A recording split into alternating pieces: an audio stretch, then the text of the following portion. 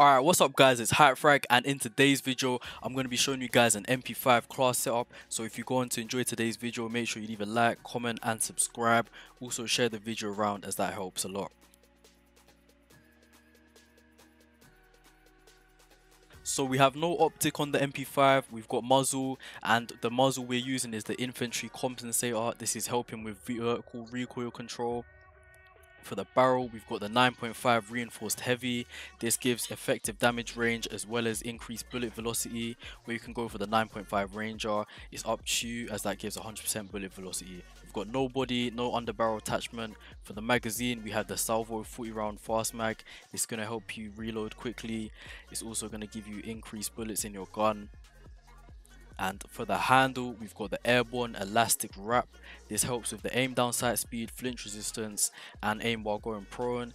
So while you're being shot at and your guys will aiming all over the place, it's going to help you make sure you look onto your target, and it's also going to allow you to drop shot. Now for the stock, we've just got the radius stock. This will help with the sprint to fire time and the aim walking speed.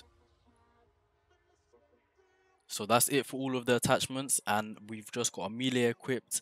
I've got a stim, semtex and proximity mine, and for the wild cards I've got perk greed, and I'm running paranoia and tactical mask on the first perk.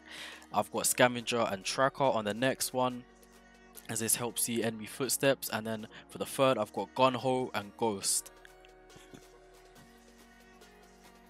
So that's it for the class guys. I'm going to show you some gameplay of the MP5 in action, and please let me know in the comment section if this class setup did help you.